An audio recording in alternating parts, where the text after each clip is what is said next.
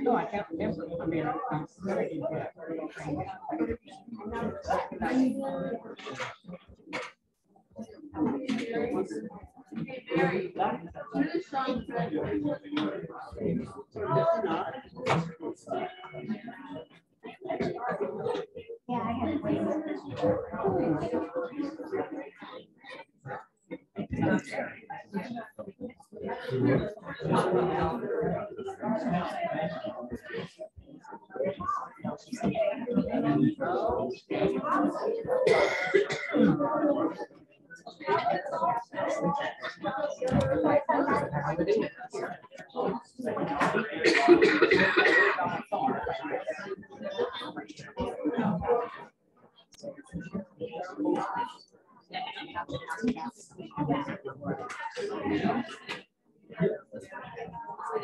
Do I need to follow up on it?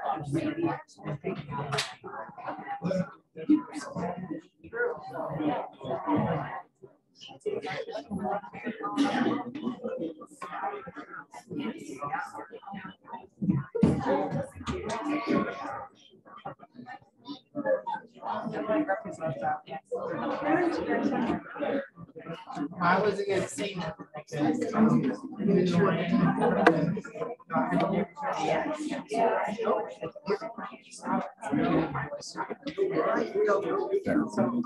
Okie dokie.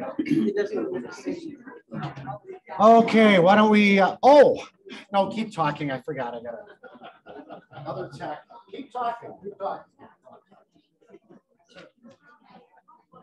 Keep talking.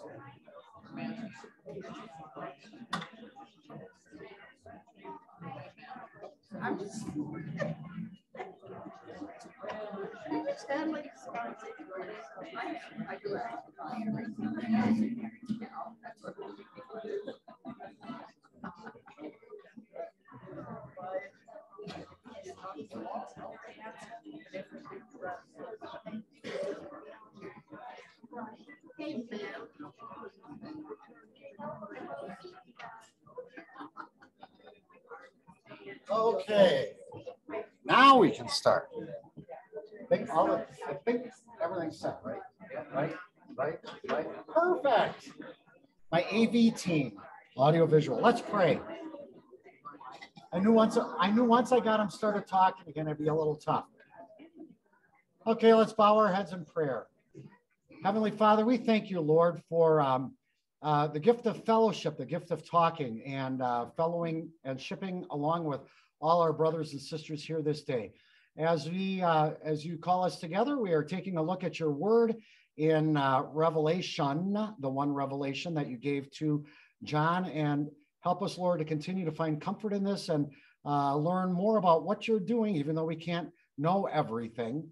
We do know that you are in control. So continue, Lord, to bless our time this day. In Jesus' name we pray, amen. Okay, well, just as a reminder, let me, last week, and I'm trying to get this stuff on YouTube, I got chapter 7. I got last week's on there. Beats me. He may have turned it off. Okay. And I'm getting them up there just to get them up there. So they're nothing fancy, but I'll keep working on it. And put other copies up there when they get better. Anyway, so 7th seal and 7 trumpets. That's what we're on. And we're in Isaiah. What are we in? Revelation, right? Okay, Revelation 8 and 9. And so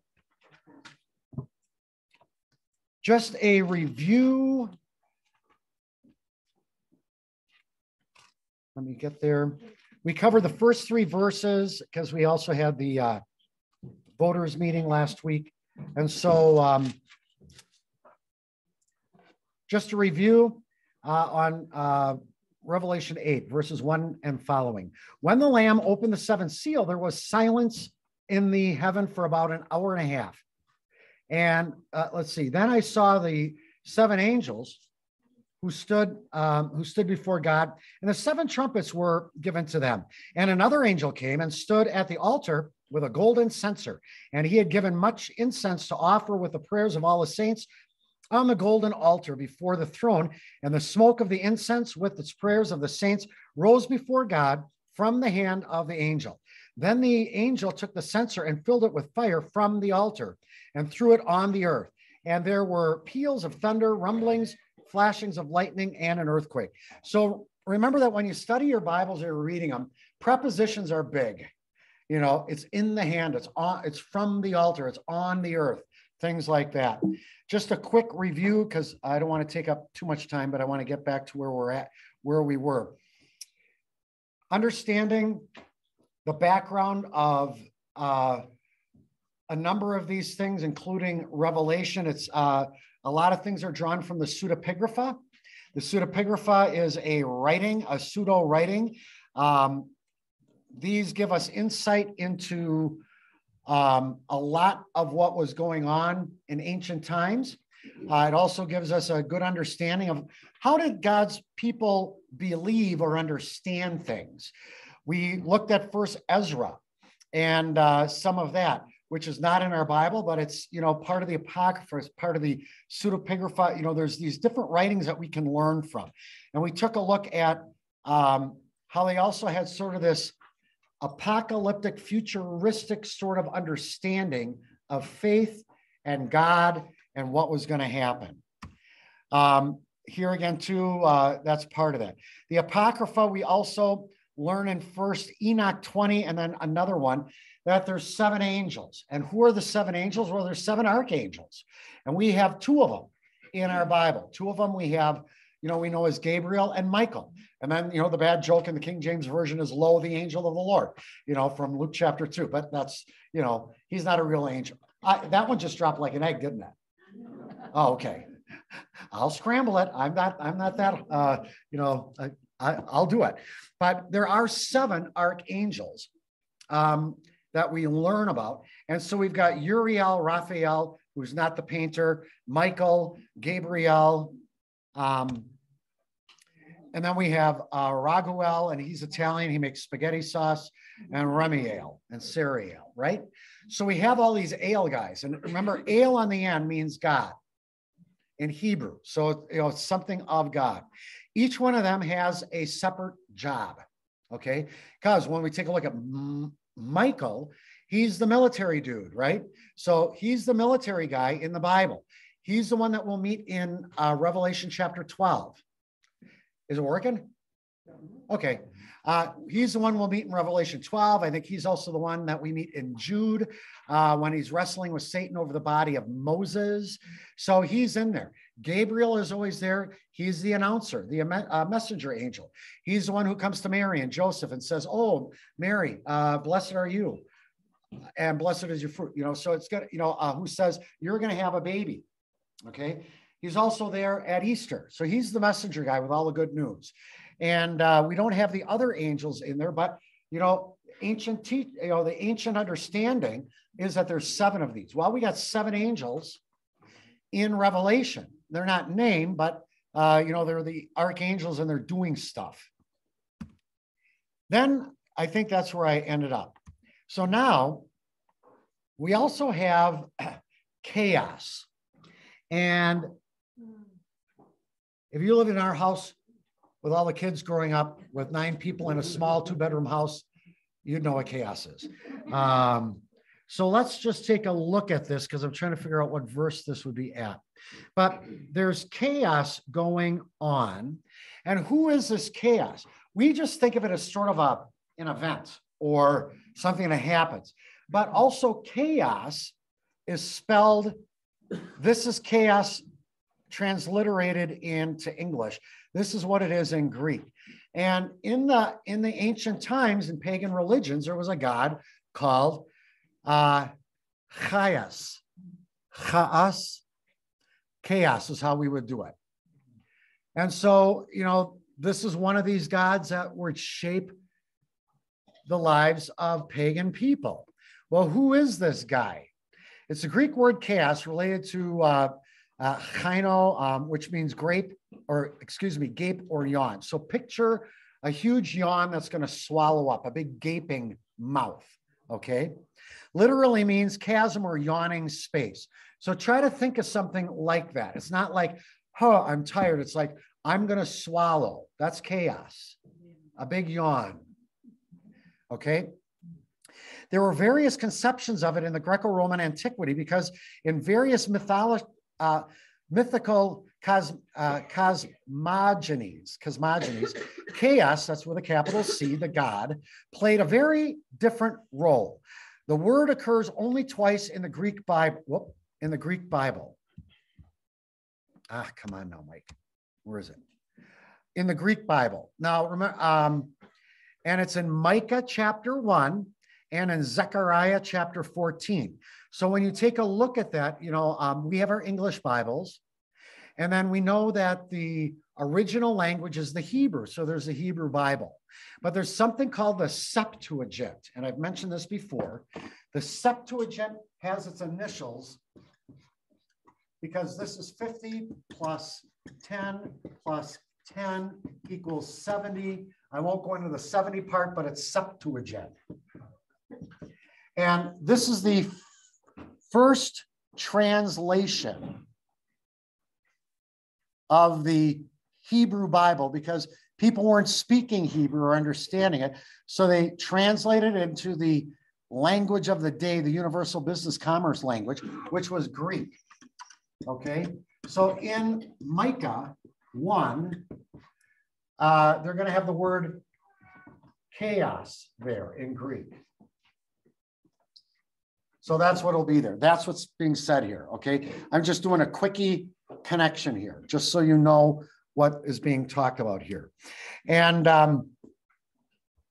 so you get that in Micah and Zechariah, each time as a translation of the Hebrew word for valley, and 2 times in First Enoch 10 and Jubilees, which is Dead Sea Scroll stuff, where it seems to be used for the abyss. So now we're starting to get this picture of chaos. Chaos is a big yawning thing, right?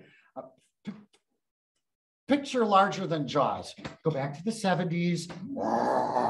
You know, Jaws coming. Dun, dun, dun, dun, dun, dun, dun, dun. You know, it's much bigger than that, where, you know, the jaws of hell and damnation and suffering is opening up, waiting to swallow up everything that it can.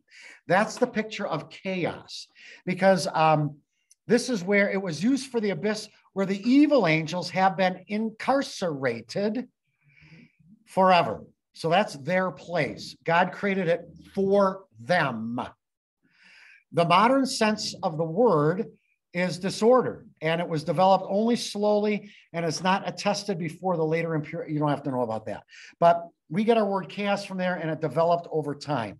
And again, this comes from this book I got. Erdman's publishing company does a lot of Christian scholarship stuff, and it's from the Dictionary of Deities and Demons. If you look for this, I think I told you that the cheapest hardcover copy I could find is $400 or $500. So I don't know why, but if you can find it differently, go ahead. Mine's electronic and I got it for 30 bucks. Now we got this thing with a program. So now it's Tartarus. Now what in the world is Tartarus? It doesn't go with fish fries. By the way, this is what, the last time you can have your fish fry this week up at Holy Family or any other Catholic church? Yeah, fish fries. I love fish fries. I love beer battered fish with tartar sauce, but not tartarium. Okay. So what is kind of going on again with chaos and all this stuff? Chaos is a cosmogonic factor or principle that does not occur in the Bible, although the statement does in Genesis 1 verse 2. What is this? Well, in creation, in Hebrew, it's tohu vabohu, and it just means that there was chaos that covered the darkness. Do you remember that in Genesis 1 verse 2? So, there was nothing there but chaos and whatnot. So this is kind of that too. But that chaos is good stuff, not bad stuff. But this word occurs there. Okay. And the LXX Tiamat, I won't go into Tiamat, but that's a Babylonian creation story. So in this connection, it's interesting that Philo of Byblos, in his rendering, let me just get to something that's normal. Much of this formulation may be due to the interpretation of creation. Yeah. Can you spell that word out, that word chaos? Write it out. Chaos. C-H-A-O-S. Right here. It's been a while since I've seen it. I couldn't get it in my head. That's okay. At least you've got something in your head. I don't. Chaos. C-H-A-O-S. Okay. Got it? You betcha. Okay. So anyway, chaos is in the Bible. And in an apocalyptic event, chaos sometimes functions as an element in the eschatological cosmic upheaval. Again, eschatology is what's happening on the last days, what's happening on the last day. It's going to be an upheaval. We know that. We hear it in the Bible. But there's stuff that's happening before that. As may be seen, for example, in Ezra 4, 4th Ezra 5, where it is said that in the end time, in many places, an abyss or chasm, which is, a Latin word going through the Greek chaos, will open up from which subterrestrial fire will break out. So we're seeing this already in Revelation, aren't we? Where all of a sudden the keys of Sheol were opened, hell was opened, and what came out of the abyss? There's 4 of them. The 4 horsemen. So we already see this kind of happening. They would understand this back in John's day because this was the worldview and understanding they had of how things were working. Okay. We've lost that over 2,000 years, but that's why it's good to find out what's going on, because this stuff still happens. Okay. Because remember, just because we're removed from 10,000 years to 2,000 years, we are still living the way God created. There's the earthly and the mundane stuff that we can see and touch, and there's the spiritual. He never got rid of the spiritual just because we're enlightened and smart. The spiritual still happens. Spiritual warfare is going on right here, even though we can't see it. Evil angels and God's angels are here. So we are living in this battle of chaos every day. This may explain why the Septuagint translators twice chose chaos for Micah 1 and Zechariah 14. But we also remember that it's the feet of the Lord that'll stand on Mount Olives, the Mount of Olives, and the mount will be cleft in two by an immense chaos stretching from east to west. Now remember, everything is always under God's feet, isn't that? Yes. Yeah.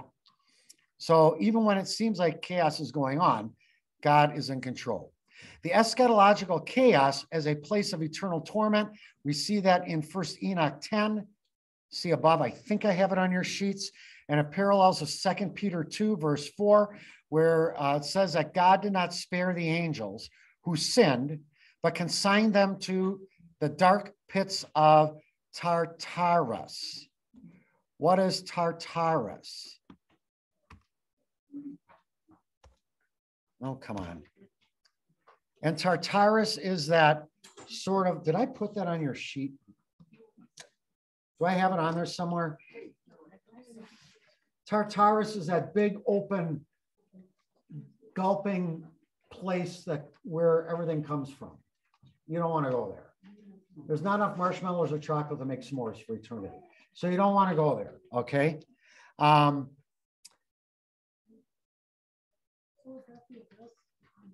Is that the abyss? Yeah, that's the abyss. And, you know, Tartarus, you don't want to be there. It's a dark pits, okay? Any questions or comments so far? That's sort of the... One of the holy angels, the one over the world and Tartarus. Yes. Okay. So that holy angel is over the world and also over Tartarus. Okay. So he's that guy. I forgot the name of him, but he's that one. Uriel. Uriel, okay? So he's the one that's over the earth and over Tartarus. You got Michael, who's the military guy. You got Gabriel, who's the messenger. You got Raguel, who does all these different things. And you've got Uriel, who's over Tartarus. So these angels are all at God's beck and call. Yeah. I think it's kind of the same sort of name. It's like Sheol, Hades, you know, it's got all these different names.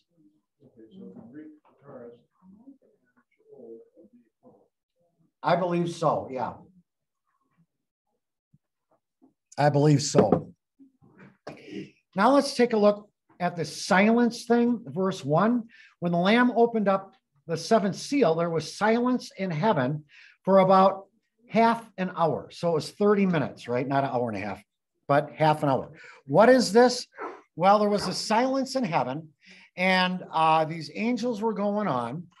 I saw the seven angels, verse 2, who stand before God, and the seven trumpets were given to them. And another angel came and stood at the altar with a golden censer, and he was given much incense, etc. The silence takes them back to the silence that I mentioned last week, I believe, that was there before creation. It was understood that before creation, there was silence. And so now we see the silence again, because God is doing something. We're going to be hearing about destruction and all these other things, but also there's this new creation. That's what, spoiler alert, this is what, happens in Revelation 21 and 22. Jesus returns and everything is returned back the way God intended it to be in the restored creation, the new creation. So there's silence. So you got this kind of stuff going on. This 30 minutes, this half an hour is not a literal time, but it means for a short amount of time. Okay. In Revelation 8, verses 1 to 5, now we got the cool angels, then we got the one angel. So we got one angel, and then we got the other seven angels and their trumpets. They're the brass section. What's going on? Well, they've got these sensors. And I got a picture of that, I think, in your handout. So, Brandon, do you have a handout? Do you guys have a handout? Okay, good. So, I love archaeology. I've got magazines and books and all this stuff that work with this stuff. And this is one of the sensors from way back, okay? This is a Coptic censer dating around to the age of the Byzantine period. So it's after John. Portrays the tomb of Jesus with columns, entrances, and a dome. A cross replaces the knob depicted on the other Byzantine representations of the sepulchre dome. The motifs are similar to that on Byzantine ampulla. So see photograph, and there it is. So this is a censer. This is prayers. I married a Catholic. She's RC now. She's a recovering Catholic. And I was raised, Midwest German Lutheran. So we don't do the smells and bells. Do you know what I'm talking about? Smells and bells. I am not high church. I respect high church. One of the things I like are sometimes the smells and bells. And it's not just Catholic. Just so you know, just so you know. It's Old Testament.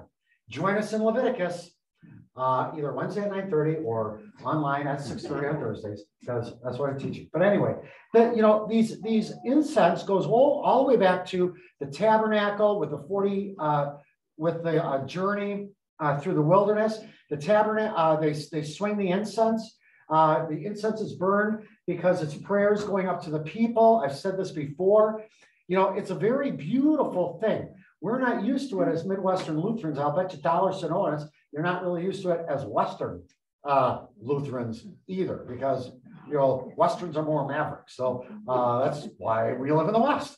So, but this is what it was, and this is sort of a censer, a bowl that they put incense in, light it, and then they'd use the incense, swing the incense, and do different things, as these would be prayers that would go up to God. So here's sort of a picture image of what's included in this reading. Romaine? Yeah. I went to a Catholic funeral for a little girl, and they had so much incense that went along with that funeral, and then the procession that came down the aisle that my daughter and I were there, and I said we didn't know if we'd ever be able to stand another Catholic funeral or not with all of that incense. Well, Mary, that was at your uncle's. Did they have that at all the funerals? I wasn't there for that one. Okay. Yeah. Greek Orthodox uses incense too. I love incense, but I think, I don't know, put off the smoke alarms. We used it a little bit in, when I was a pastor in Lexington at St. John's Lutheran in Lexington. And one of the associate pastors, he liked incense. I said, sure, let's try it once. But we had to make sure that we covered smoke alarms, because I didn't want, this is what happened once.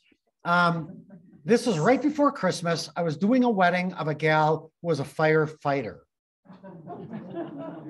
She was a firefighter. Okay, keep this in mind. And so on her wedding day, somebody went down into the ladies' kitchen. Ooh, you never go into the ladies' kitchen.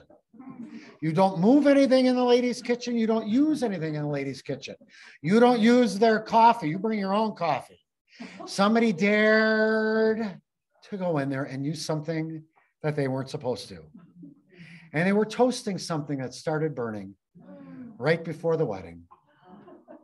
And the alarms go off, and the firemen come with their trucks and everything else right before the wedding. So what do? You invite them to the wedding because one of their own is getting married in about 45 minutes. Come join us. So they turn off the alarm and everything else. But anyway, incense, I don't know how I got there. I think it's beautiful. It creates asthmatic things, and so we don't. But that's the way it goes. Anyway, that's the picture of that, what's going on there. Here's a picture of the incense, okay, that probably would have been used. And it's used in many religious ceremonies, okay? Here we got them swinging the incense. You don't see any Roman Catholic on this angel, do you? No. Okay, so it's not Catholic, it's biblical. So we have this going on. Also then, let's take a look then. Let me start reading it. Then the angel took the censer and filled it, in verse 5. Then the angel took the censer and filled it with fire from the altar and threw it on the earth. So the altar is really important. The altar is God's presence. When we take a look at Leviticus in the Old Testament, the altar also is that place for sacrifice, where sacrifices happen. So either animal sacrifices or gift offerings and things like that. The offerings always put on top of the altar, and the altar fire could never, ever, ever go out. It could never go out. That was the job of the priests. The attending priests made sure that that fire was going 24/7. We have an eternal light that connects us to Leviticus. It never goes out because that's God's presence, and God lit that fire from way back when. So now we have this connection here with heaven and earth through the altar. And then we have the fire in there that's burning the incense. And these also are the prayers of God. So you got the prayers of God that are that sacrifice on the altar. Is this making a connection? Is this making sense? Okay. And now then, so this is a very holy thing. And what does the angel do with this stuff? He takes it and he pours it out. He throws it on the earth where there are peals of thunder, rumblings, flashes of lightning, and an earthquake. It sounds bad, doesn't it? And it is bad. But that judgment is connected directly to the prayers of God's people from the altar. God is working his thing. God is working his promises. God is working his judgment. And he's working not only on behalf of himself, but also on the behalf of God's people who are praying for an end. Does that make sense? So this is the law side of gospel. Okay, he's working his gospel, but it's just in a weird way that we're not used to seeing. Now we got 6 through 12. Now the 7 angels come in. Now the 7 angels who had the 7 trumpets prepared to blow them. The first angel blew his trumpet, and there followed hail and fire mixed with blood, and these were thrown upon the earth. And 1/3 of the earth was burned up, and 1/3 of the trees were burned up, and all the grass burned up. The second angel blew his trumpet, and something like a great mountain burning with fire was thrown into the sea, and 1/3 of the sea became blood. 1/3 of the living creatures in the sea died. Excuse me. And 1/3 of the ships were destroyed. So you got land and sea going on right now, right? A third angel blew his trumpet, and great star fell from heaven, blazing like a torch, and it fell on 1/3 of the rivers and the springs of the rivers. The name of the star was Wormwood. 1/3 of the, and by the way, anybody here read C.S. Lewis Screwtape Letters? Okay, Wormwood is the uncle or the nephew? I think so.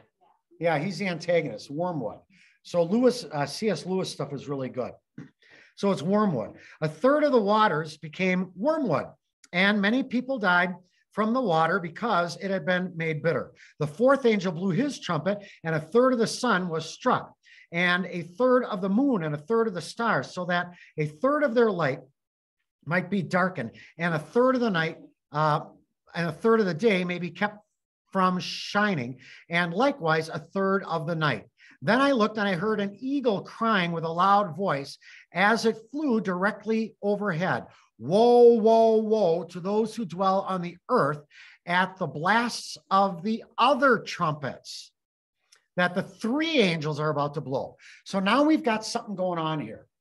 You've got 2 episodes that are happening. Angels 1 through 4, notice what they're dealing with. They're dealing with land. They're dealing with sea. They're dealing with the universe, with sun and stars. Nothing is going to be unaffected by this judgment. In other words, everything's going to be affected by this judgment. This 1/3 business is not a literal number. 1/3 is a lot. But is it 100%? Correct. It's not 100%. And so what this 1/3 means is there's going to be destruction. There's going to be stuff happening, but it's not going to be completely consuming. The reason for this 1/3 here and 1/3 there is to bring people to repentance, because we're going to see it with the other angels. Okay. It is to bring people to repentance. We have to go through this. Now, with all this destruction and stuff going on and things going on spiritually in people's lives and things like that, this is a call from God personally to them to repent, because it ain't going to get any better. Okay. And I want to save you, but you're damning yourself unless you repent. And we'll see that a lot of them still didn't, and a lot of them still don't today. Okay. So this is what the first 4 trumpets are dealing with. Then we have, let's see, do I have my sheet? I think I got my sheet. There it is. So let me take a look at some of these angels. If you take a look on page 3, you've got angel 1, that's hail and fire. That harkens back to, a lot of these will harken back to the 10 plagues in Egypt. Remember how those are. The 10 plagues were to crush Pharaoh's heart in order to let his people go. There was redemption and freedom that was being worked out through these plagues by God to get people released. In a far greater way, God is working through these plagues currently to have people repent and be released so that they get the great exodus with Jesus, the great deliverance, the spiritual deliverance. So this Revelation stuff is happening. It's got a connection to the Old Testament, plagues, but it's always fulfilled in Jesus. Am I making sense? And so he's using some of this imagery here. So angel 1 gets hail and fire. That's one of the plagues, right? And mixed with blood. That's one of the plagues. It probably indicates God's appeal for repentance. You got 1/3 of the earth is burned up. It indicates that what God is carrying out is not total destruction. So as freaked out as our people get, it's not a total destruction. It's not going to, Christ has to return first. We have to see him with our own eyes first before the rest of everything happens. And when and like I said last week, when Jesus returns, there's going to be the separation of the sheep and goats. You're okay. You're doing fine. You're one of the sheep. You're on the right.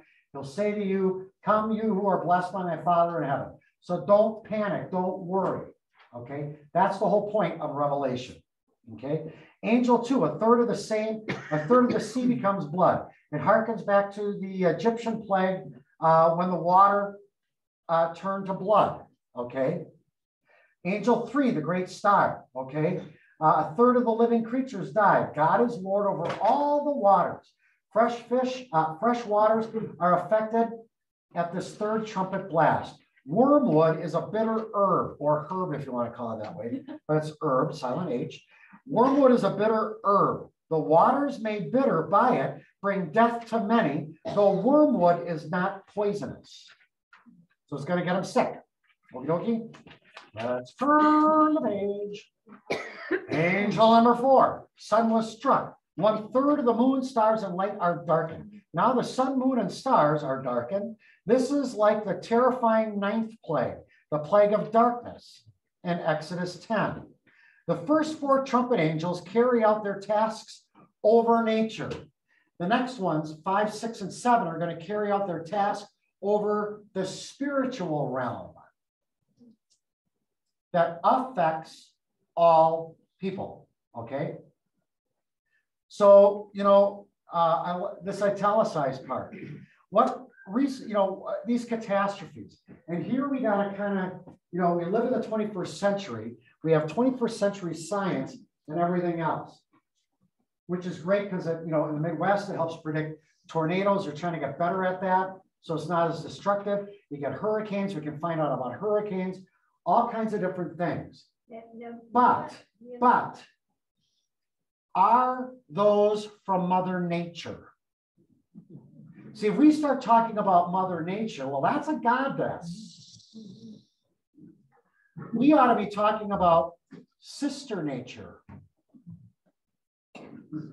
because we are a part of creation. It's not Mother Nature that controls us. Sister Nature is a part of what was created with us. And God is in control. And sometimes it's hard for us to wrap our heads around, okay? Because we don't get it. Why would God send a tornado? Why would God send a hurricane? This is what Revelation is about. And we as Christians need to try to wrap our head around it, because we're separated from this worldview by 21 centuries. And especially, if you're in science or medicine or math or something like that, where you've taught at a university, because I was pastor at UK in Lexington, Kentucky. I have professors there. And it's really, it's interesting. You know, it's great to have Christian professors who get it. But I have there was one guy, he was a PhD student. He was one of the only Christians in there in that program. And he always came dressed at 8 o'clock service in his suit, everything very respectfully. And remember him? Cameron Jones. We share a birthday. And, but, you know, he did, his PhD was on how do you connect artificial lungs to work naturally? Breathing.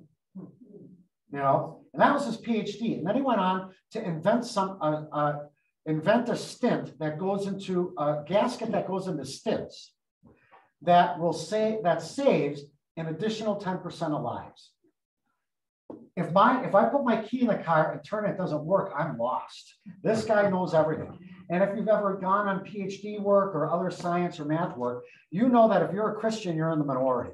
And you will be made fun of. And they will try to crack your faith and destroy it. But you can be a Christian in math and engineering and science and medicine and still use that paradigm. And so here then we have to use this paradigm and not get scientific.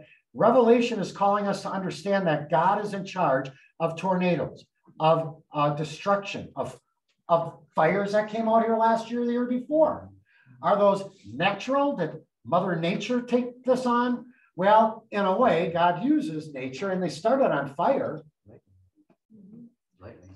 You know, lightning from the sky. So I'm trying to help us understand and sort of develop a little different worldview like the ancient people had, because it still exists. Okay? It's just that we know more now with science, which is also a gift from God. So we have this going on and all these different things. Now, 8:13. 8:13, we get this weird intermission, this weird interlude. Do you know what an interlude is in music? It's sort of this quiet transition from one section of the symphony to the next section of the symphony. It's a transitional piece or a few measures or a verse or something like that. This is what's going on here in 13. This eagle comes out of nowhere. He goes, whoa, whoa, whoa. What is this about, right? So the eagle separates the first 4 angels from the last 3 angels. The first 4 dealt with God's judgment through nature. The last 3 will be far worse because they deal with demonic realm. These woes are uttered upon the inhabitants of the earth, people with minds set on earthly things. Isn't that what Paul says? See, this is, you know, remember Paul has this apocalyptic worldview. He thinks like this. It shows up in all sorts of places in the Dead Sea Scrolls. I think the War Scrolls and some other scrolls. So when Paul is writing to people, this is how they understood the world. And this is why we get some of these writings. And this is still going on today. We ought to be understanding it like that. And so now, you know, do we have our minds set on earthly things that, well, we can fix this problem over here. Yeah, we heard how God does it in the Old Testament, how he fixed wars and how everything came to the end. But that's back then. And I'm a Christian, I believe in Jesus. And so things are way different now. You get it, God, don't you? Is that right or wrong? See, God never changes, right? And so even stuff going on in our day and age today, you got to understand that God is behind it. He's working behind the scenes. That's why we too can take comfort in this stuff. Even though it's not easy, we take comfort because God is in control. So here we got this interlude in woe, woe, woe to the inhabitants of the earth. Are you living here on earth? Did you wake up dead or not? No, we all woke up alive, right? That means we're here in this earth. So this applies to us as well, what's going to be coming up. So we got the book of Revelation. You got a star, a key, and the bottomless pit. And now let's take a look at what's going on. Let's read chapter 9 now. And the fifth angel blew his trumpet, and I saw a star fallen from heaven to earth, and he was given the key to the shaft of the bottomless pit. He opened the shaft of the bottomless pit, and from the shaft arose smoke like the smoke of a great furnace. And the sun and the air were darkened with smoke from the shaft.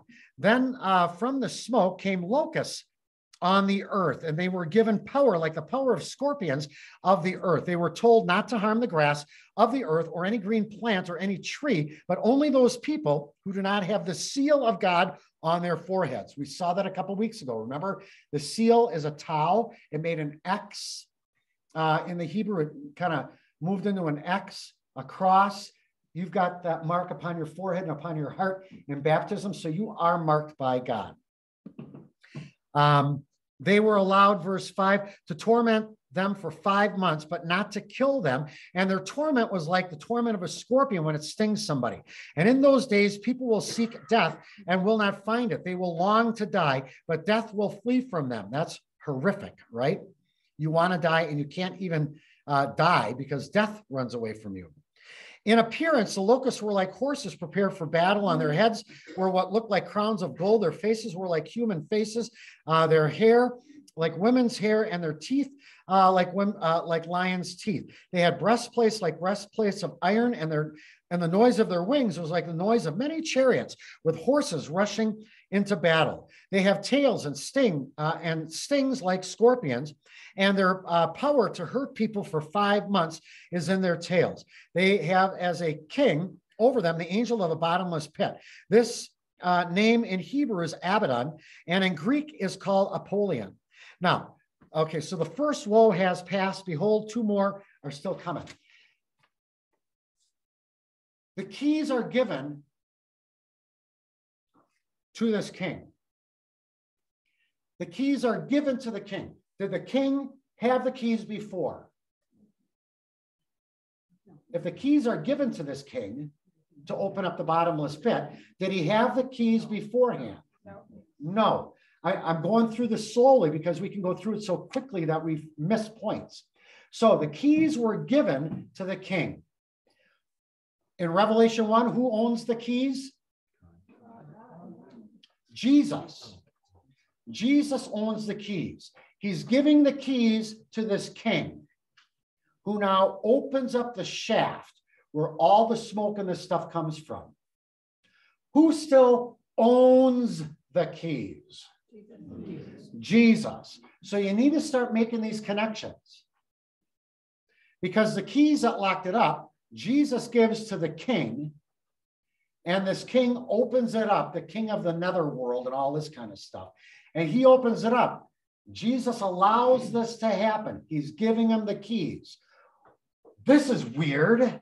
What's going on here? Why would God do something like that? Open up to Job. Put your finger here, as we say in Wisconsin. It's never finger. It's always finger. Put your finger here. Open up to Job or Job. Job 1. Esther, Job, Psalms, Proverbs, Ecclesiastes, Song of Solomon. Because it shows up, I may have it on your sheet as well. I don't know. But I want you to see this. Job is the oldest. It's believed to be the oldest extant writing known to man. Extant means discovered, okay? So Job, even older than other ancient civilizations, Job is believed to be the oldest writing ever discovered out of anything. Egyptian, Babylonian, what you name it. Job is believed to be the oldest. Now, wow, it's even biblical. Cool. So God really is the Ancient of Days. So let's take a look at Job, okay? We know about Job. He had a really bad hair day, right? It was a bad Monday. He lost everything. He wakes up Monday morning. I am sitting on top of the world. I got a great family. I got a house. I got crops. I got sheep. I got goats. I got servants. I got a great family. And as the day goes along, you know, it doesn't get any better. It gets worse, right? So he's got all these different things going on. And let me find where God says, Okay, let's take a look now at verse 6. Job chapter 1. Job chapter 1, verse 6. Now there was a day when the sons of God came to present themselves before the Lord and Satan. Before the Lord, and Satan also was among them. Okay, these sons of God, way back in ancient time, are also believed to be sort of angels or angelic things. We see this in Genesis as well with the Nephilim. Okay, but we have this angelic sort of beings. So these are the ones who came to present themselves or come before the Lord, and Satan was also among them. Verse 7, and the Lord said to Satan, from where have you come? Here's preposition time. Okay, from where have you come? Satan answered the Lord and said, from going to and fro on earth and from walking up and down on it. Where is this discussion taking place? In the heavenly realms. Satan has had access to the heavenly realms.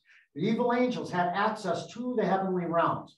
We'll see that that's no longer it in Revelation 12, because that's where they get booted out.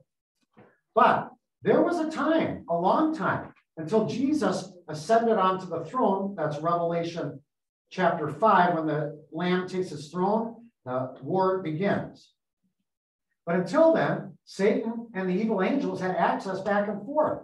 Where have you come from, Satan? Oh, I came from earth. So now the conversation is taking place here in heaven. We don't think like that. We don't think about that he's actually there. We think he's barred. Well, yeah, he's barred now, but he had access. Now let's go on and see what God does here. Verse 8, and the Lord said to Satan, have you considered my servant Job? Did you see the big target sign on him? Not from the department store? I'm going to put a target on Job. How about that, Satan? You know, God can do whatever he wants, but it's like, I'm trying to hide. I'm trying to hide from Satan. Please, don't point me out. Bam, there he is. You know, you ever feel like that in your life? You know, it's like, I just don't want any of this. And it's like, I had a target on me. Couldn't I just hide, God? No, you can't hide. Okay. So, verse 8. And the Lord said to Satan, have you considered my servant Job, that there is none like him on earth, a blameless and upright man, who fears God and turns away from evil? Then Satan answered the Lord and said, does Job fear God for no reason at all? Have you not put a hedge around him and his house and all that he has on every side? You have blessed it, the work of his hands, and his possessions have increased in the land. But God, here's the challenge. But stretch out your hand and touch all that he has, and he will curse you to your face. That's the challenge. The Lord said, you betcha, you got it. Okay. I'll take your challenge. Even though I don't need to get challenged, I'll take it. And just prove you wrong. Behold, all that he has is in your hand. What did he just say? God said what? All that I have is in your hands. Has is in whose hand? Satan's hand. We don't understand this because God's supposed to be loving and good, and none of this bad stuff's supposed to happen. He's handing Job over to Satan to do with as you want. Just don't kill him. Just don't kill him, because life belongs to God. He's in charge of everything, and he's allowing this to happen. So then he gets the bad hair day and everything else, but he comes out of it okay, right? He says, naked I came into this world, naked I'm going to leave, blessed be the name of the Lord. So then, you know, they have this conversation again. And, you know, he goes, you gave him his health. Of course he's going to be. Go ahead, take the health. Do anything you want. Don't take his life, because life belongs to God. And then if you remember, you got the boils from head to toe, the oozing wounds and everything else. It was so bad. Think about how bad this has to be. That he's there taking potsherd, broken pots, and scraping off the boils and wounds off the bottom of his feet so that he can walk. It's that painful. He's got this from head to toe. And Job, and now his friends and his wife and everybody was saying, maybe you should just give up, curse God and die. There must be something there that you did wrong. Nope, not going to do it. Right? This is what's going on here. And we have a lot of spiritual things going on. And so we have God is doing this here in Revelation as well. He did it in Job. It's nothing new. Okay. So we have the star that falls. Angel number 5, and I'm on page 4 of the handout. Angel number 4, the star falls from heaven with the key to the bottomless pit. This fallen star represents a person, possibly Satan. And you can take a look at a cross-reference. This is what Jesus is saying to the disciples in Luke chapter 10. They say, I think this is when they just came back from their mission trip, so to speak. Like, wow, we're casting out demons and holding snakes. Oh, man, this is so cool, Jesus. Hold the phone. It doesn't belong to you. And he says, Jesus said to them, I saw Satan falling like lightning from heaven. So he knows, because he's God, he knows all this stuff that's going to happen. Satan eventually is going to fall from heaven. Revelation 12, that's what's happening here in Luke 10. It's important to remember that Jesus is the one who has authority of the keys to death and Hades. We have to remember this every day of our lives, that when bad things happen, God is still in charge, even when it seems like he's not in charge. He gave the keys to the king for the bottomless pit. Smoke rises from the shaft and these weird looking things come out, right? Scorpions and stuff like that. So what does this look like? Okay, so here we got,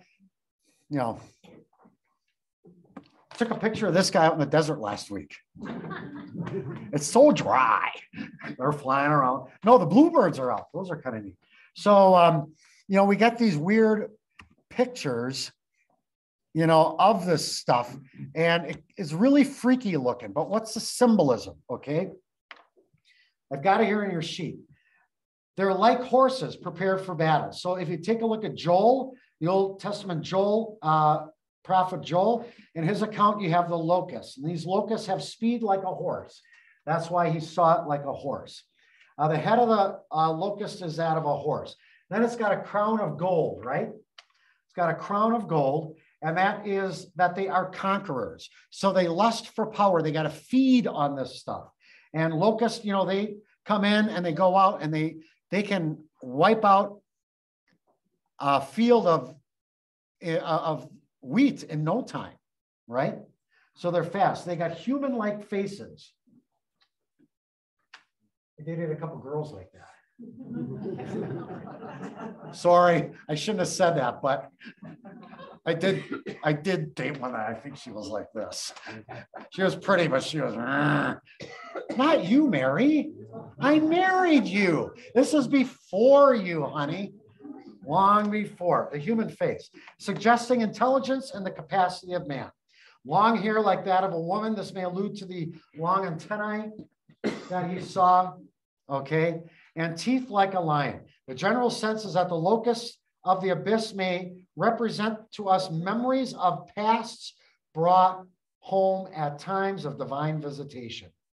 Remember, this is spiritual stuff going on now, right? Angels 5, 6, and 7 are dealing with the spiritual realm. This is important because we all have our pasts. We all have our sins. And we all go through spiritual warfare. When the memories are dredged up from the past, is that anything from water or trees or anything? Or is that a spiritual thing? It works on spiritual stuff. Anytime, sometimes anxiety is brought on, and anxiety, this can happen. Okay. Not everything can be solved with medicine, although medicine and doctors are great gifts. But also we have to understand that maybe some of the things that we go through are spiritual warfare as well. Okay. And that's what some of these angels are about, and these locusts. So these locusts are here, and they're working spiritual warfare. So I think under teeth of a lion near the end, it says they will attack in people in the spiritual and mental realms of their lives. Maybe that's happened to you. I know it's happened to me. Yeah. I know it's happened to me. Physical health is affected by this. Have you ever been so mentally frustrated or free, mentally gone where it just affects you physically. I've gone through anxiety and it ain't no fun. It leads to depression. It leads to eating away at the gut. It was not a good time of my life. Ask my family. It was a dark time. I never want to go there. That's part of spiritual warfare, okay? Because, you know, there's a lot of different things involved, and maybe if you've gone through it, you know what I'm talking about. It ain't fun. But that also is spiritual warfare, okay? That's a part of it. Now let's go on. Psalm 23:3, Psalm 32:3. I think I preached on this a couple of weeks ago. For when I kept silent, King David wrote, my bones wasted away through my groaning all day long. For day and night your hand was heavy upon me. My strength was dried up as that of the heat of summer. If you're holding on to a sin, that is spiritual warfare.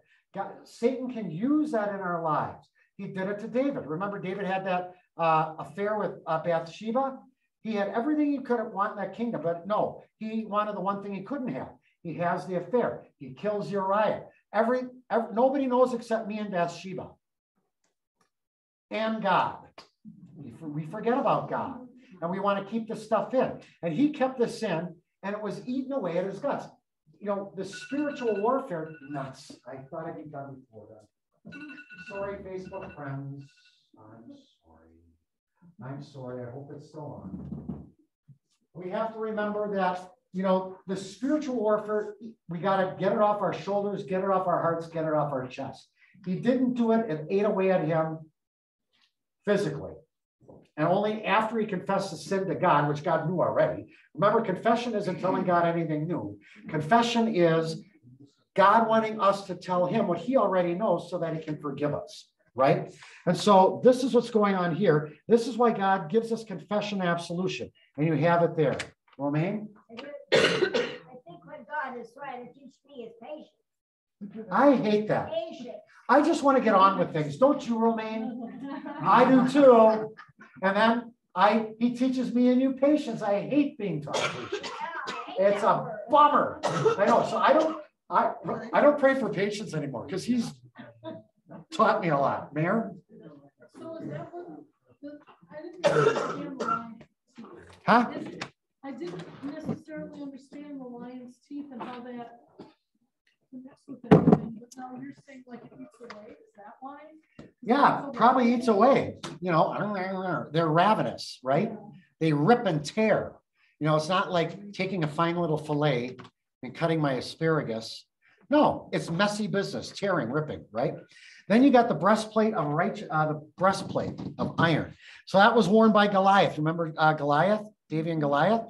Okay. But remember how the true story ended? God was with David and David defeated mighty Goliath. And then you got these wings that make mighty noises like chariots. This noise was their attack. I want to finish the rest of this. Right here it says, I'm just trying to jump in. Job 4:10. The lions may roar and growl, yet the teeth of the great lions are broken.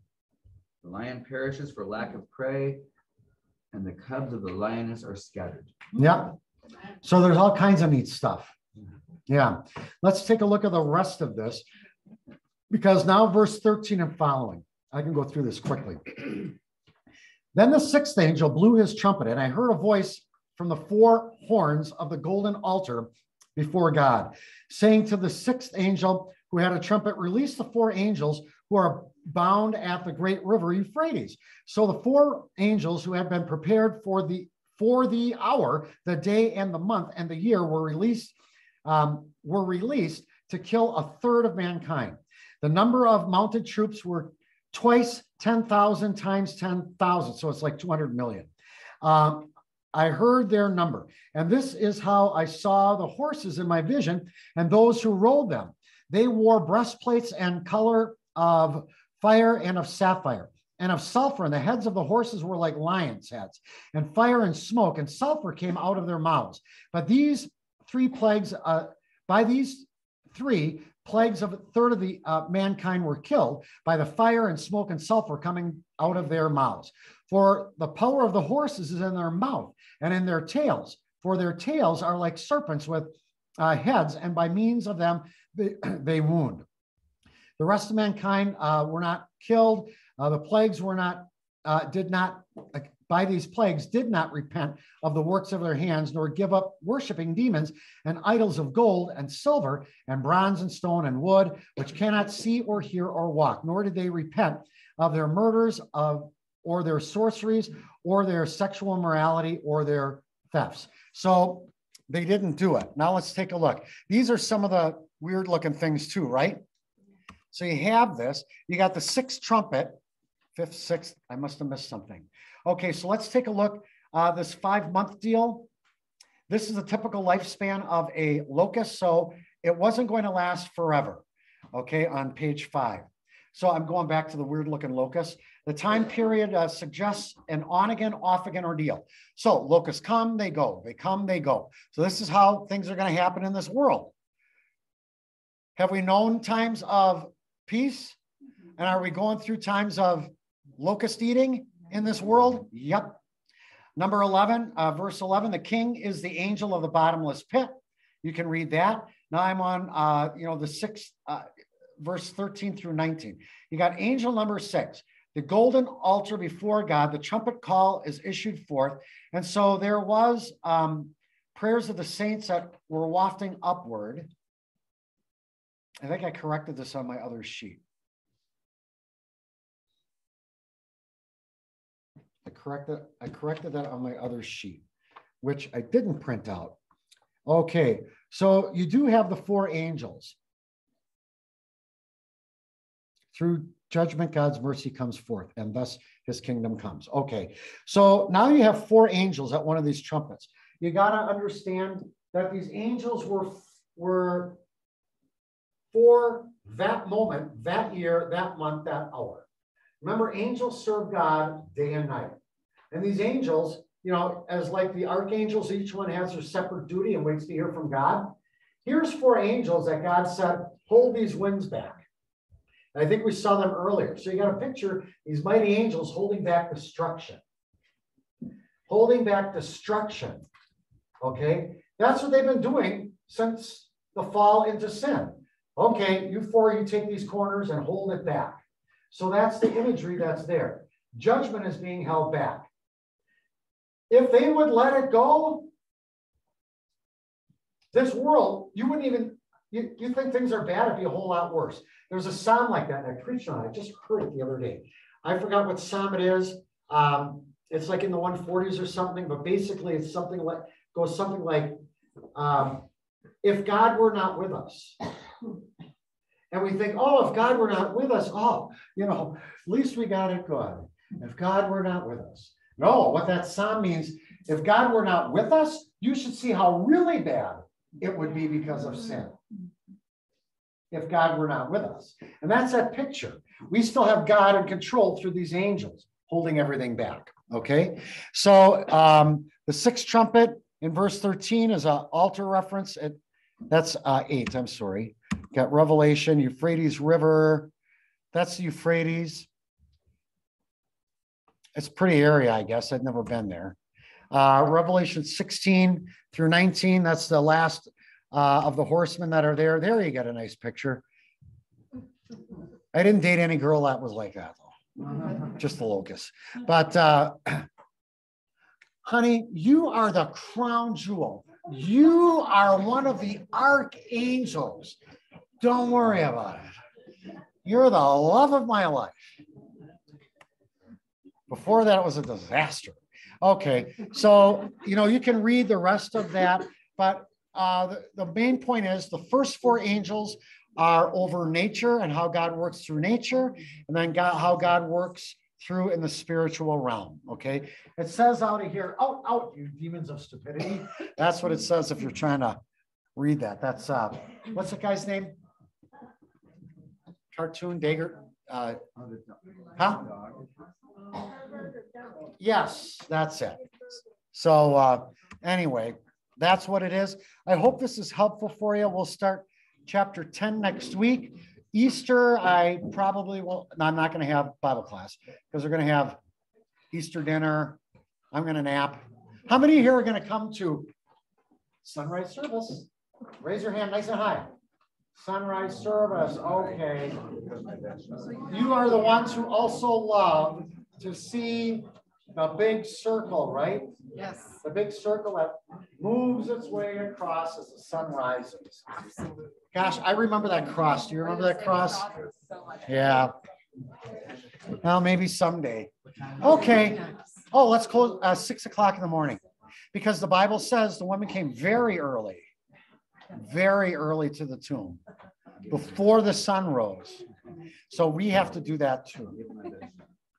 Let's close with a blessing. May the grace of God, the love of Jesus Christ, and the fellowship of the Holy Spirit be with us all. Amen.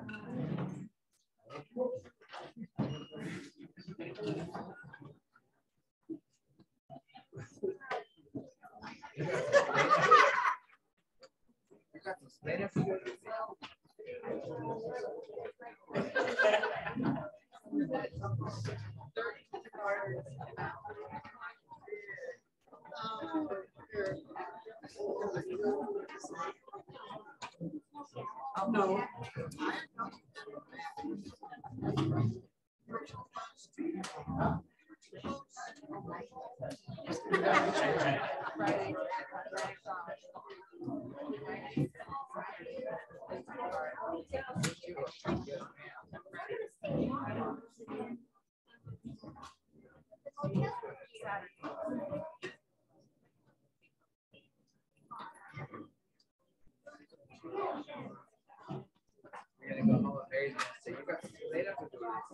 Yeah.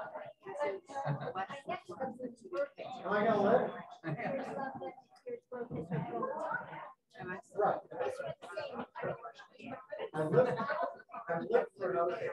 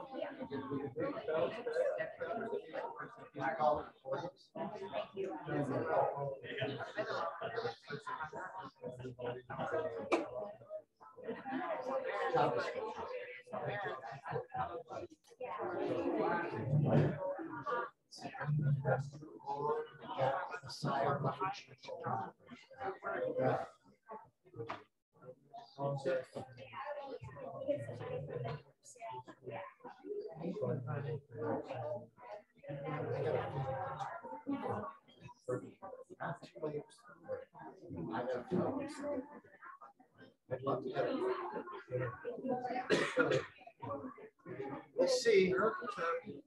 Yes, they do. You'll turn it? Okay, thank you.